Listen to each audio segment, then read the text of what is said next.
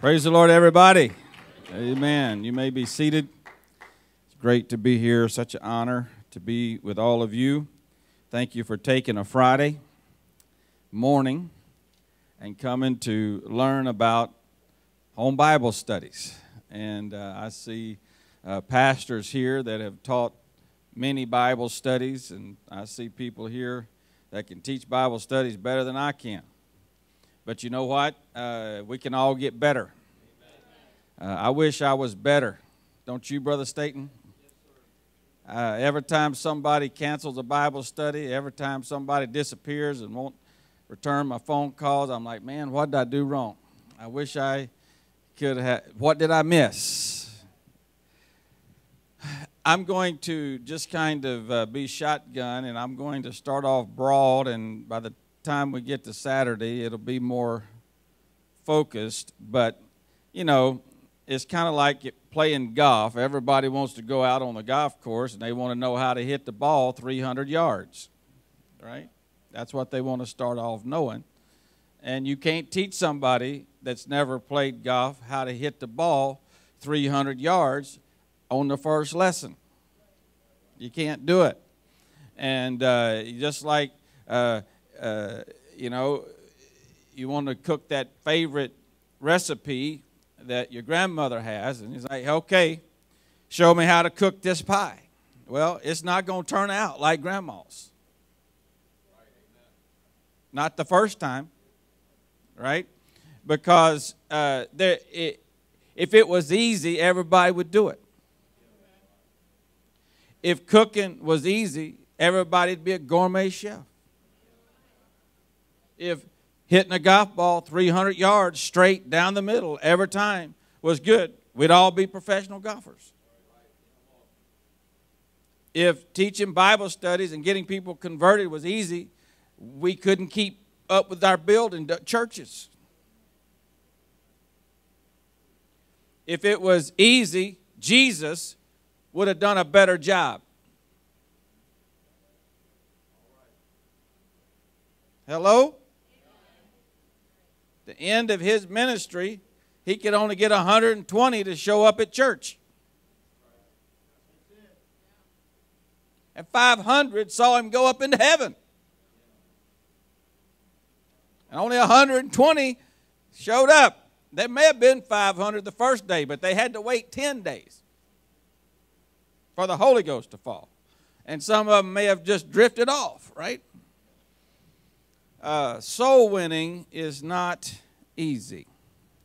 If I've got a good note taker in here, could somebody really take good notes so I'll know what I said today? Because I'm going to I'm going to feel around, and then what I didn't say today, I'll say tomorrow. But if you're looking for a quick fix on how to teach home Bible studies, you're approaching it in the wrong way. And you're not going to be a good home Bible study teacher ever. If you think that there's a magic Bible study out there,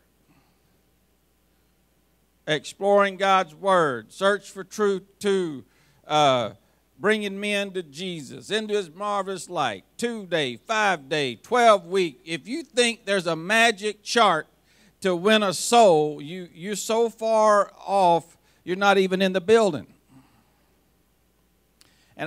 But you can learn it. You can learn how to win souls and teach Bible studies. But you may have to change your approach today, and I'm going to try to help you to maybe change your approach a little bit, maybe adjust it a little bit.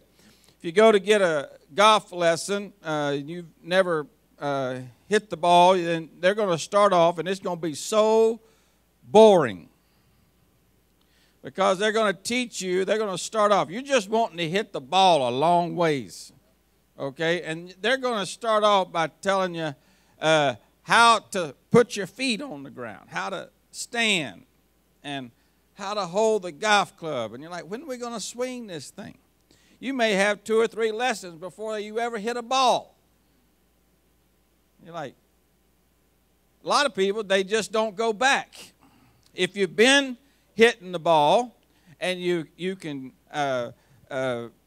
get around the golf course and you go take a lesson. When you take a lesson, you know what they're going to do? They're going to mess your game up. And then you won't even be able to hit the ball because you've been hitting it a little ways, but it's not repeatable. You may be lucked out and hit it. You know, there's some people going to be saved no matter what you do. They're just going to be saved. It doesn't matter how dirty the building is. It doesn't matter how bad you preach. It doesn't matter. Look at Jonah. Jonah shows up at Nineveh. He didn't have a burden. He hated those people. He said, repent or you're going to die. And he was mad at them. And you know what? They converted anyway. The whole city turned to God. And Jonah loved plants more than he loved the people. Well, you may have converted a few people like that, but you know what? That's not repeatable. You've got to learn how to systematically bring in a harvest. I really believe this about the harvest. I believe Jesus compared it to fishing and farming. He said, I'll make you to become fishers of men. He was not talking about people that go out and catch a bass every once in a while. If I go fish, I'm going fishing in Alaska here in a couple weeks, and, I hope I catch a fish. I'm going to have fun, but you know what? I'm going to eat whether I catch a fish or not. I'm not going to starve to death if I don't catch a fish. I'll be all right. I'll be home with a house full of groceries, and I still got a job and all of that. But he was talking to commercial fishermen. He said, I'll make you to become fishers of men. There are people out there that fish for a living. And that's what Jesus was talking about. Commercial fishermen isn't guessing whether or not he's going to catch fish. He knows how to catch fish. He's got a process. He doesn't have to think a whole lot about what he's going to do in the morning. He may have to make some calculations about weather. He may have to decide what fish he's going after that day and what equipment to put on the boat. But once those decisions are made, he knows what to do because he's done it for years. And he knows it'll work. If some young kid that he just hired gets on the boat and says, hey, I don't think this is right. I think we ought to do it this way. He's going to say, how many fish have you caught? He said, just do it my way, and that's what we're going to do because I got to pay the boat payment.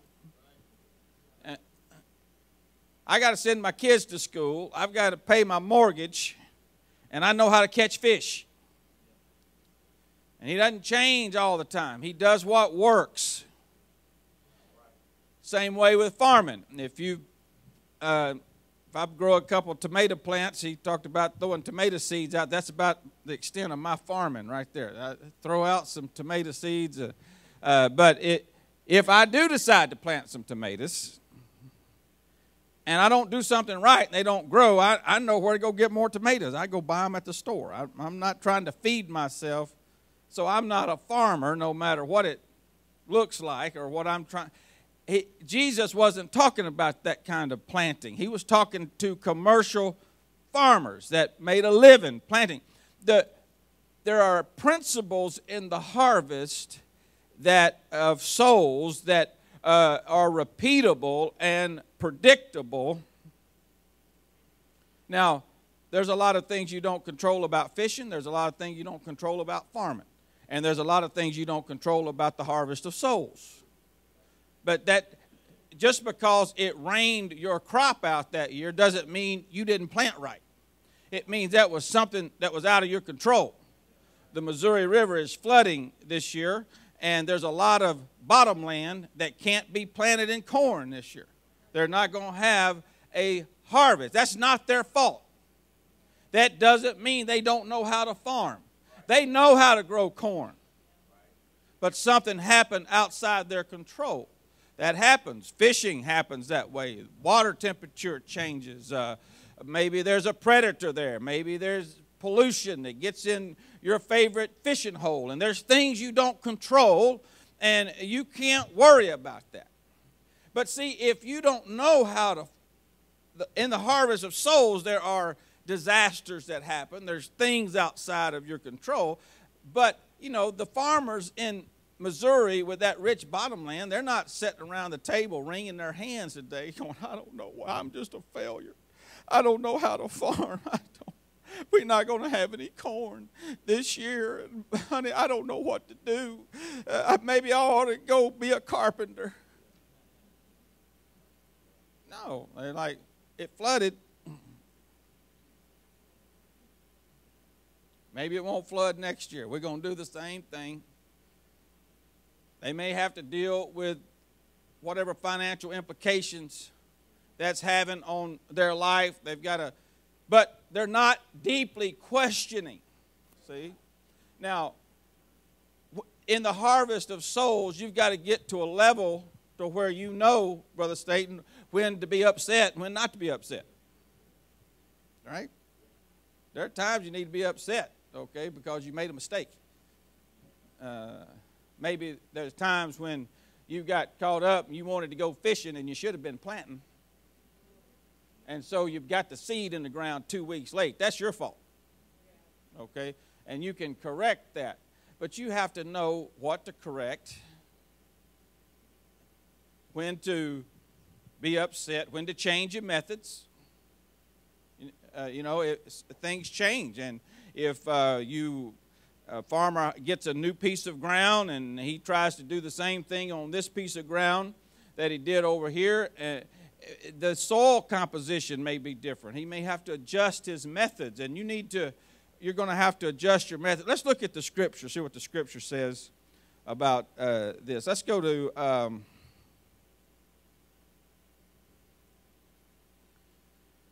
Isaiah chapter 28.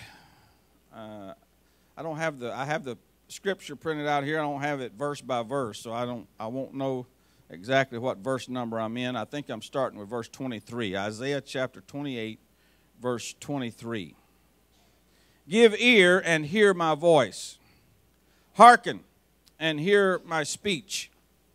Doth the plowman plow all day to sow? Doth he open and break the clods of his ground? When he hath made plain the face thereof, doth he not cast abroad the fitches, and scatter the cumin, and cast in the principal wheat, and the appointed barley, and the rye in their place? For his God doth instruct him to discretion, and doth teach him. For the fitches are not threshed with a threshing instrument, neither is a cartwheel turned about upon the cumin, but the fitches are beaten out with a staff, and the cumin with a rod. But bread corn is bruised, because he will not ever be threshing it, nor break it with the wheel of his cart, nor bruise it with his horsemen. This also cometh forth from the Lord of hosts, which is wonderful in counsel and excellent in working. We just read it out of the ESV. Give ear and hear my voice, give attention and hear my speech. Does he who plows for sowing plow continually? Does he continually open and harrow his ground? When he has leveled its surface, does he not scatter deal, sow cumin, and put wheat in rows, and barley in its proper place, and emmer as the border? For he is rightly instructed, his God teaches him. Deal is not threshed with a threshing sledge, nor is a cartwheel rolled over cumin. But deal is beaten out with a stick, and cumin with a rod. Doth one crush grain for bread? No, he does not thresh it forever. When he drives his cartwheel over it with his horses, he does not crush it.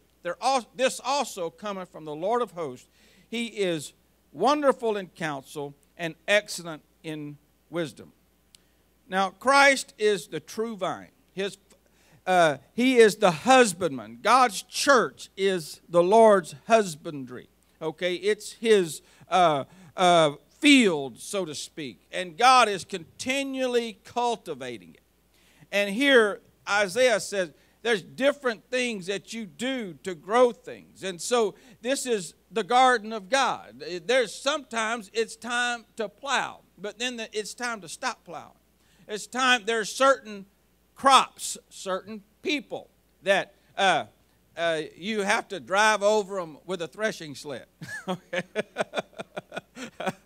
There are other people that just gingerly, you kind of try to move them along. They're a tender crop.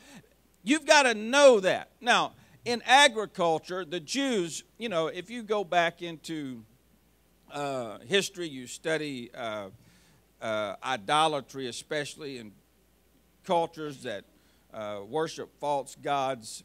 A lot of times they worship the sun. They worship the gods that send the rain, because it's their agricultural society. 90% of all of the world for 90% of the time of human history, agriculture has been the center, and people grew their own food, and they had to live. And so if the rain didn't come, they died, right? If the weather wasn't right. So they had all of the gods they worshiped, the god and goddesses of fertility, okay, that because they thought that's where all of this goodness comes from. But the Jews, of course, they didn't believe that. They believed that God taught Adam how to cultivate the ground. When Adam was kicked out of the garden, he didn't have any kind of knowledge about how to grow things, right? And so the Jews believed that knowing how to cultivate the ground, knowing what crops to plant and how to do it, God directly taught Adam all of that. And from Adam, that was passed down throughout the generations. And so so agriculture, the knowledge of agriculture, came from God. And this is what is alluding to in Isaiah. He said his God teaches him. This knowledge comes from the Lord.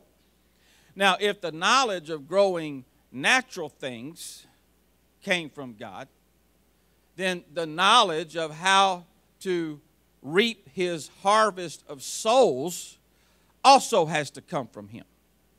And God will teach us.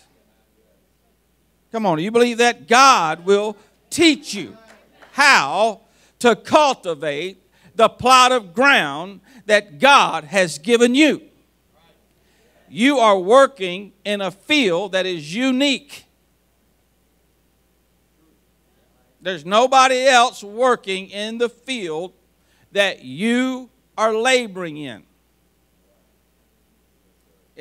There's no one of us in here, unless you're all from a local church and you live in the same neighborhood. But you know what? Your backgrounds are different, and the people you're talking to and the place you work is different than the place your neighbor. We're just dealing with different ground all the time, and different people, and so different crops. And so we have to depend on God to teach us how this happens.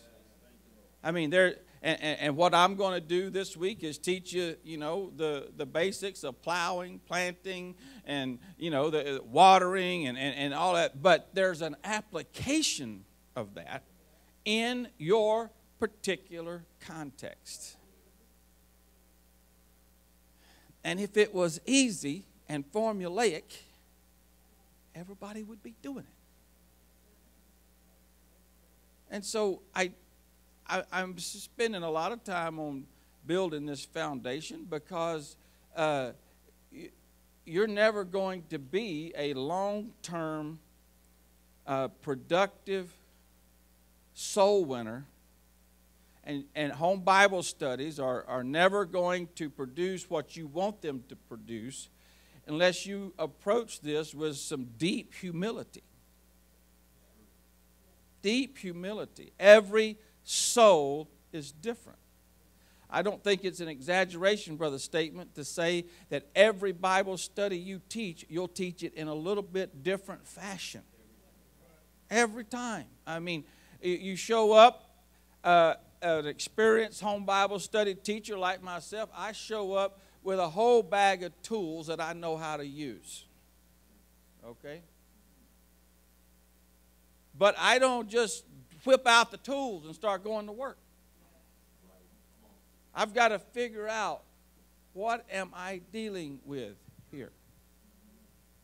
because I am just the worker. He's the Lord of the harvest.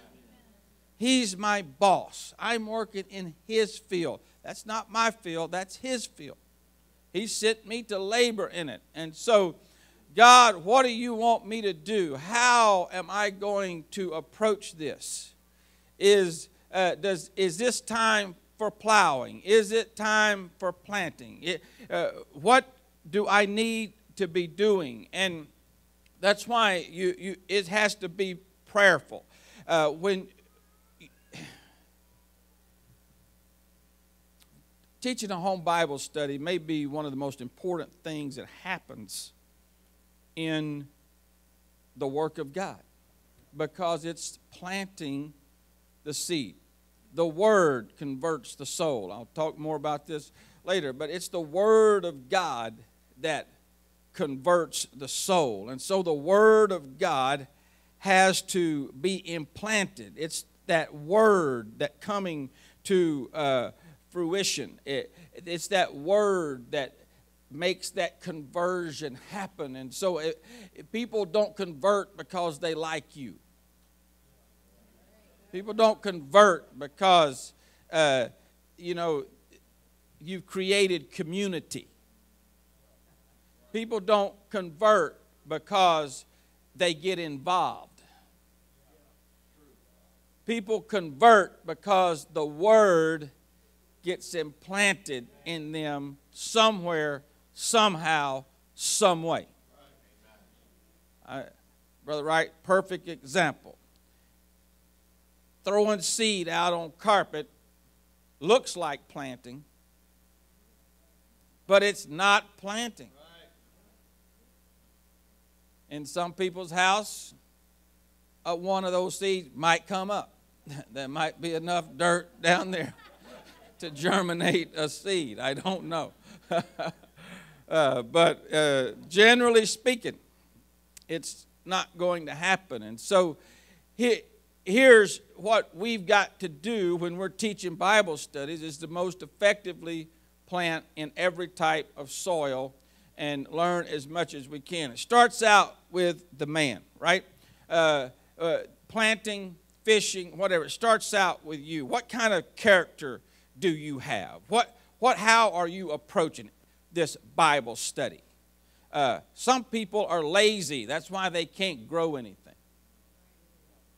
They're sloppy in their application of the fertilizer and whatever else goes. They're not systematic and careful about it. Maybe they're just a hireling. Maybe they're like, I got to get this bucket empty. Let's just dump it out here and get it emptied, and now I did my job. Let me go collect my paycheck. Some people just want to teach a Bible study so they can check it off of a list somewhere. They can, I'm a fifth generation apostolic, so I was taught you don't talk to sinners, right? I mean, I was kept away from sinners my whole life. Don't be around them. And I'm glad that that my parents wanted to shelter me from the world. They didn't want that influence. They put me in a safe place in the church and protected me. The unintended consequence is I didn't get to talk to sinners. It was not that they didn't want me to talk to sinners. It's just the unintended consequences of them trying to keep me safe.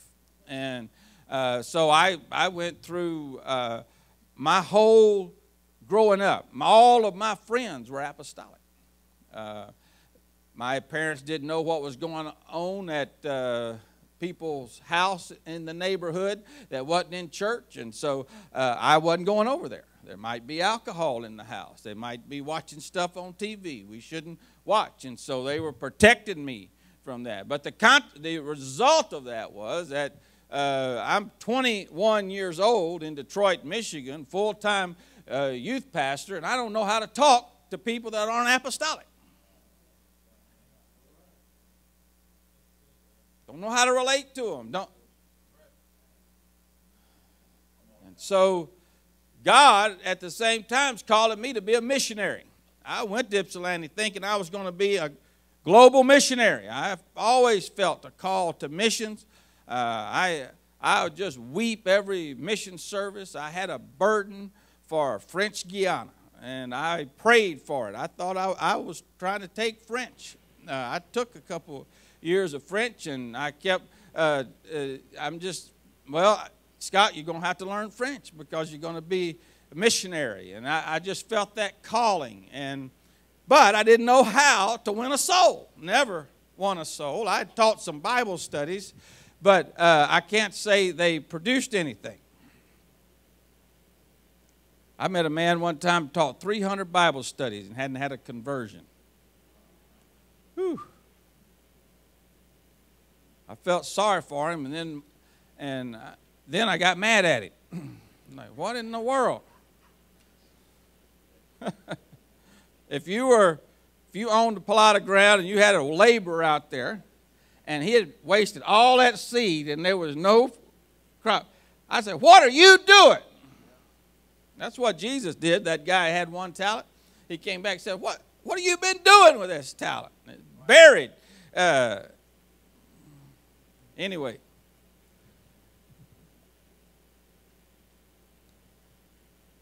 I knew I had to do something about it. And the good news is you can learn to be a soul winner. You can learn to be a soul winner. Now, some people, there are elements, and Brother Staten's teaching on soul winning, but it's hard to separate soul winning and Bible study. And so it's all part of it. So we'll, if I'm teaching your stuff, you can teach some of mine tomorrow. But you can learn it. There are parts of it that is, some people have more natural ability. You have to make a connection with people. You have to meet people. I mean, I talked last night about being an introvert. Well, you got to pray through being an introvert.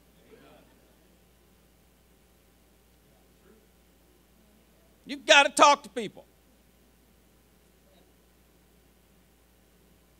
You got to talk to people. Well, that's part of it. That may not be as easy for you, but there's other guys that may be easy for them talking, but there's other parts hard for them. Okay, you got to push people at some point. If somebody's going to be converted, you got to bring them to a decision. You got to say, "Are you going to be baptized today?" Yes. Let's do it right now. Yes. I got clothes for you right now. Yes. That's hard for some people. That's not hard for me. Right? Some people, they just make that connection, and they just do not want to experience that rejection. And so they delay,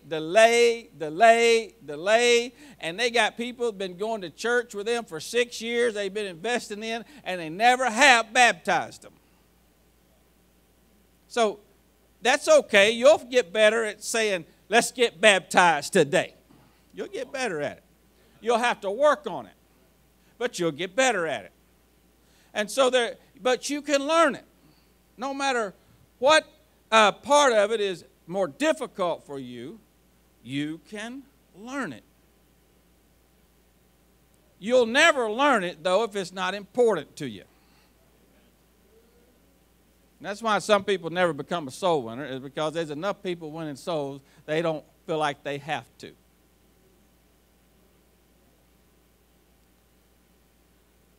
And that's something that's got to get inside of you, that you have to decide, I've got to do this. This is the mission of God, and I must be involved in it.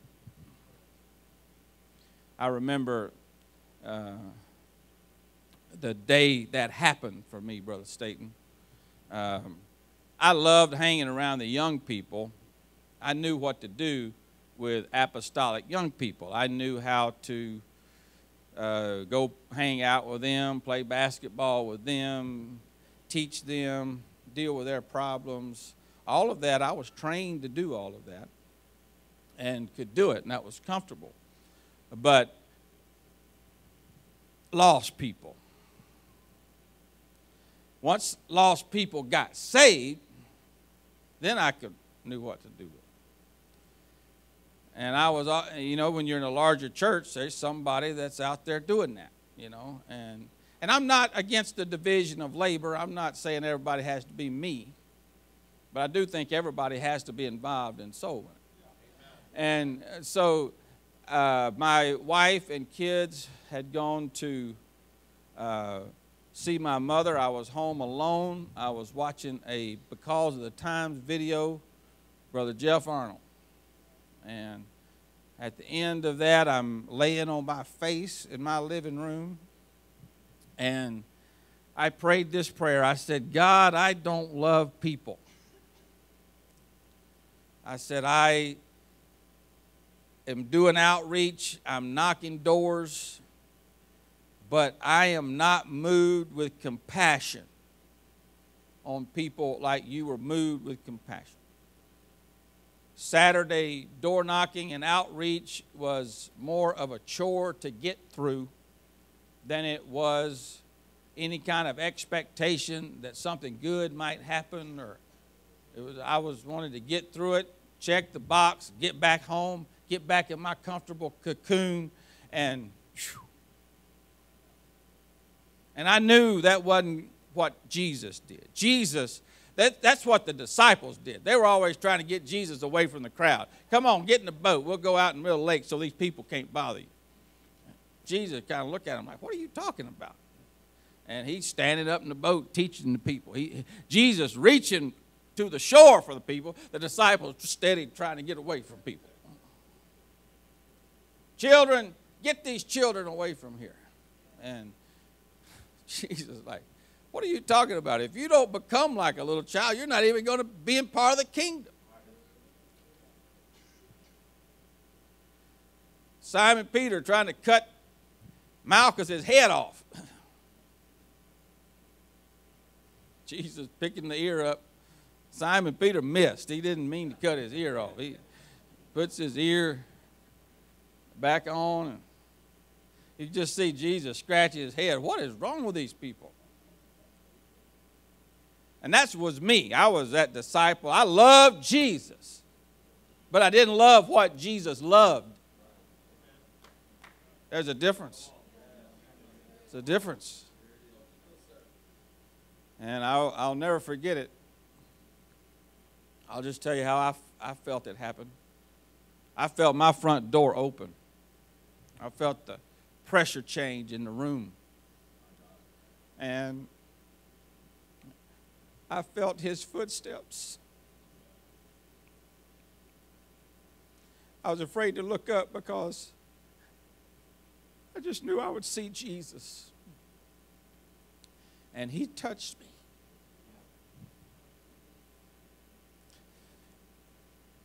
And I've never been the same. He put a love for people in my soul. The best way I can describe it, when the birth of my first child, the minute that child was born, I loved that kid as much as was in my capacity. I do not love him now, 30 years later, one bit more than I loved him then. It happened in a moment. Anybody that's ever had a stillborn child or a child that lived maybe even an hour, unless you've been through that, you can't comprehend. He's like, oh, well, they didn't only know the child. It's sad, but no, it's just as if that child had lived for 30 years. There's no little bit of love about it. It's a child that's born. God can put that love for people in you. When you love people, you won't think about running the plowshare or the threshing wheel over them if you think it'll hurt them. When you love people and you care for people, you approach that in a whole different way, because you'll Love them like Jesus loved them. You look at the different ways that Jesus dealt with people, from turning over the tables, the money changers, to chewing out the Pharisees, to looking up in the tree saying, Zacchaeus, I'm coming to your house today. Different ways that he modified his approach because of the value of a soul. And so we're trying to plant precious seed. Don't you believe the word is precious? It's precious seed. It's life. You're not to throw your pearls before swine. The seed of God's word is precious. And that's why you've got to make sure that, you don't have to know everything about the Bible to be a good home Bible study teacher, but you have to be serious about studying the Bible. You have to know, study to show thyself approved, a workman that needeth not to be ashamed, rightly dividing the word of God. When you understand the value of the word of God and how powerful it is, the seed of God's word is central to the whole thing.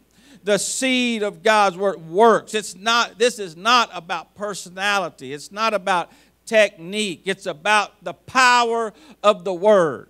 There are people that don't believe, I wouldn't say they don't believe in home Bible study, but they're skeptical about home Bible study. I've heard them say it to me. I don't teach home Bible study. Well, people can be saved without a home Bible study, okay?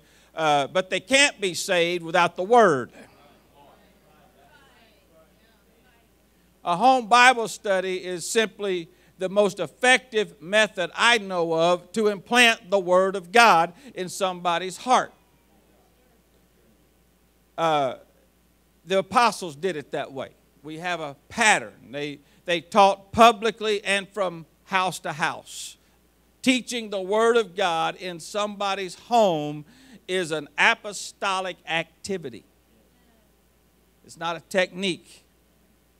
And even if somebody is converted without ever anybody teaching in their home, eventually in that discipleship process, somebody needs to teach the Word in their home, because that's the apostolic pattern, publicly and house to house. And so people can get the Word of God implanted in different ways. The church I grew up in was not what you would call a home Bible study teaching church, but we lived in the buckle of the Bible Belt. And so everybody was going to find a church to go to on Sunday. People were just going to be in church on Sunday. It was a church-going place. And so people would come to church, and they would hear a sermon, and they would hear the Word. And back then, people would come to church sometimes enough times that they would hear enough Word that without anybody teaching them in a Bible study, they would get enough Word to be converted. Now, there's a little formula. I don't know. I wish I knew. All I know about it is X plus X equals conversion. I don't know what the X's are, okay? But there's a certain amount of Word mixed with a certain amount of faith that produces a conversion. And when a person gets enough Word, and if they have any faith,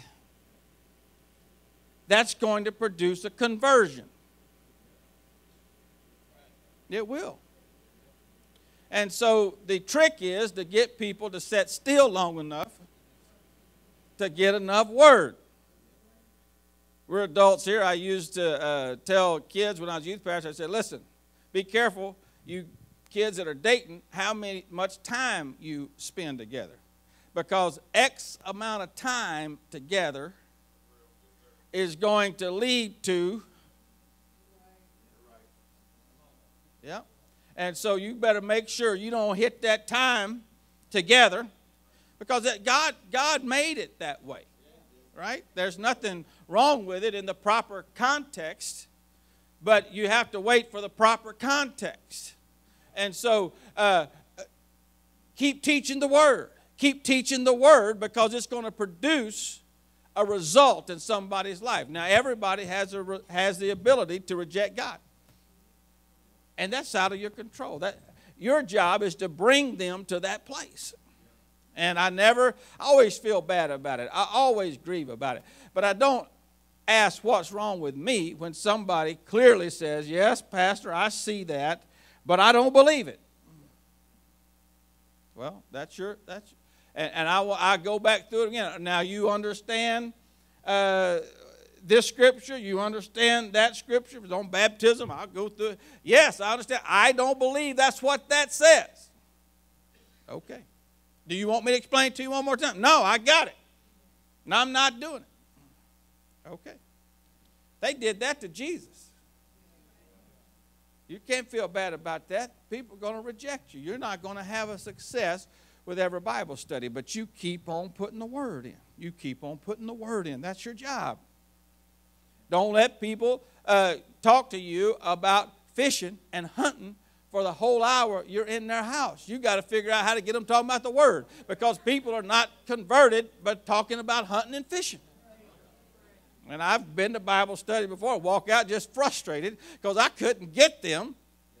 In fact, we was teaching Bible study. I told my wife, I said, you know what? They're not going to make it, babe. They will not let me talk to them about the Word. They just won't.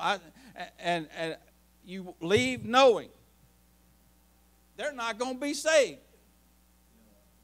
Because we just spent an hour and a half and didn't talk about the Word. Eventually, I quit going over.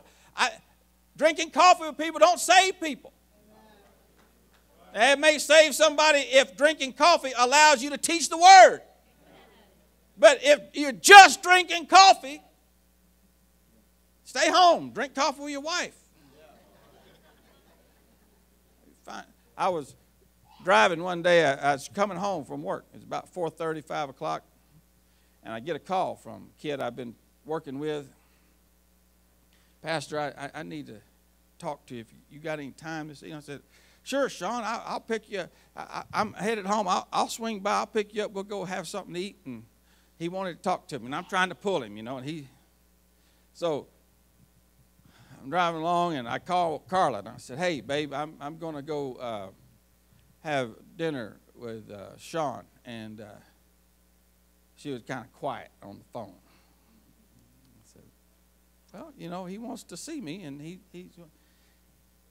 she said, how many times you had dinner with Sean? Well, a lot. She said, what you really need to do is come home and have dinner with your own kids. She said, Sean's not listening to you. I said, okay, I'll be home in a few minutes. One more time, I knew I was going to go to dinner, Brother State, just hoping he'd listen to me this time. But you know what? He was just wanting to talk. He wanted to get ammunition against his parents is what he wanted to do. He wanted to give me all his side and let me say something that he could use against his mom and dad. Some people are just lonely. They just want to go have coffee. They're not hungry for the Word of God. They're just hungry for fellowship. And they're just keeping you from somebody that's hungry. The Word is the Word working. Well, I'm on purpose scattered. I'll be more systematic next day. But I want to make sure that you're not just saying, how do I hit the ball 300 yards? Because you won't hear anything I say in the next sessions if you don't get that this is more art than it is science. There's so many moving parts. I'm 52. I'm at the dawn of the computer age, right? We didn't have one computer in my high school. And so I was just on that edge there.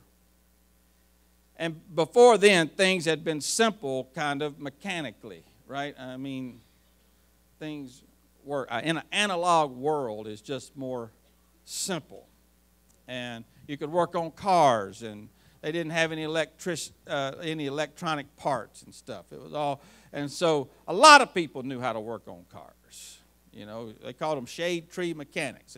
You just worked under the car under the shade tree, you know, and so, but with the, man, now we live in such a complex world. You know, it just, one thing just aggravated the fire out of me. My computer wouldn't work, and they'd say, they never would say, well, here's what's wrong. You just fix the Framastam Duma floppy deal and replace that, and it'll work. No. They say, well, it may be. We'll try this, or we'll run X, Y, Z. And if they fixed it, they didn't know how they fixed it. It just fixed. Oh, that just drove me crazy. Until finally I just realized, okay, it's complex. Don't know why the website crashed. We want to know, why did it crash? Nobody knows why the website crashed. There's too many moving parts, right? Well, humans are like that sometimes. That's just a bunch of moving parts. You're dealing with somebody, you're teaching a Bible study to a 50-year-old person. You're dealing with 50 years of history. You're dealing with, don't tell them what you're dealing with. God's got to help you. His word's got the answer. The word works. We don't even know how the word works. Let's go to Ecclesiastes chapter 11. This is one of my favorite church planting scriptures right here. Ecclesiastes chapter 11. I don't think I've got it here. It's 11 and, yeah, here it is, 1 through 6. Cast thy bread upon the waters, for thou shalt find it after many days. Boy, you're not going to like this. But listen to it. This is the word. Give a portion to 7 and also to 8, for thou knowest not what evil shall be upon the earth. If the clouds be full of rain, they empty themselves upon the earth, and if a tree fall toward the south or toward the north, in the place where the tree falleth, there it shall be. He that observeth the wind shall not sow. He that regardeth the clouds shall not reap. As thou knowest not what is the way of the Spirit, nor how the bones do grow in the womb of her that is with child, even so thou knowest not the works of God who maketh all. In the morning sow thy seed, in the evening withhold not thy hand, for thou knowest not whether shall prosper either this or that, or whether they both shall alike be good. Boy, that's a real home Bible study seminar, isn't it? You don't know anything. Just sow out there. If it looks like it's going to rain, don't worry about it. Just sow anyway. Just do it. Then he says this, you don't know how a child grows in the womb. Now, we know the mechanics of that, right? We know how a child is conceived. We know it gestates for 9 months. We know first trimester, second trimester, third trimester, even science. We know when the heartbeat does. We know the brain. We know a lot about the process. Scientists, we're down to the DNA. We don't know how DNA works. Medical science, they have no idea how. They know what happens. They don't know how it happens. They know the egg and the sperm unite, the DNA fuse. They don't know how that happens. They know what happens and how the bones are knit together in the womb and how that grows to be a child that's born. But there's a miraculous component about it that it's inscrutable. You'll never know exactly what happens. And that's the same way with home Bible study teaching. Yes, we can teach you the mechanics and what you should look for and the process and all of that. But there is a work of the Spirit that's going on. That's a new birth is happening. And a child is growing in the womb of God, a new believer. There's a certain part of that you are just not in charge of. There's so many things we can do. But at the end of the day, this is God's child. not yours. A lot of church planners, a lot of soul winners even. Well, these are my babies. No, they're not your babies. Not even close. That's such wrong language. That's not your baby. That's God's baby. That's God's baby. And God wants that baby to grow to maturity. He's got a plan for them. That affects your effectiveness as a home Bible study teacher. This is, you're not a, what time do I stop here? Pardon? 11. Okay, I got 5 minutes. If you don't understand that and approach it in that manner, with that level of what I've tried to communicate to you today is the complexity of it. You know, we're careful about giving 16-year-olds the keys to the car. Because driving is complex. There's a lot of moving parts, right? You not only got to know about the vehicle, you got to know all the traffic laws, you got to know all of that, but you got to watch other people. I mean, it's complex, and it can have serious consequences. One careless moment, and you can, do something horrible like wipe out a family of 5. It's a serious thing. And the reason we are hesitant about giving the keys to 16-year-olds is because we want to make sure they know how serious this is. And if they're just going 90 miles an hour down a side street and they're just acting like, oh, I got this thing, they're cocky and they got it. You're not getting the keys yet. Because you don't have an appreciation of it. And what I'm trying to do this morning is talk to you about home Bible studies in a way that you'll say, whoa, wait a minute. This is serious business. There's a soul at stake here. All of heaven is watching. Eternity is at stake. Maybe generations of people are at stake over this Bible study. The Bible study that you're teaching, it's the first lesson. You can't even pronounce their last name yet. That could be a church that's going to be there for 100 years. That one seed that you're about to plant could blossom into a church that's going to, you never know what's going to happen when you walk in to teach that Bible study. And it's a responsibility. And there's no pat answer to everything. If Jesus taught Bible studies to people, think about the rich young ruler. And I'm going to preach about this tonight. People have to be persuaded in their own mind. They have to be. That's what you're there to do, is to persuade them to believe the Word of God. Amen. Praise God. Praise God. Well, I will tell you this. There's no greater thing that you can do than to sit down. That's the work of God. As I said last night, I love what I do, but I'm going to tell you, what I'm doing is trying to help you all do the real work better.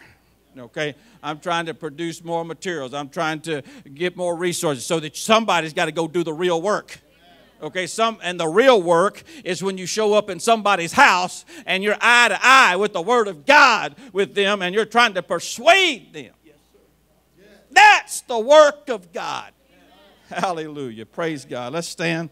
Amen. Lord Jesus, I pray that you'll help us. Come on, let's lift our hands. God, give us an understanding of home Bible studies and what we're doing, God. It's not a technique, God, but it is handling your precious seed, your precious word. It is the very words of life, God. Lord, you've called us. You have put that responsibility in our hands, God. Help us to take it as seriously, Lord, as you did, oh God. Lord, we love you, Jesus. We thank you. Hallelujah. Let's give the Lord a hand clap of praise.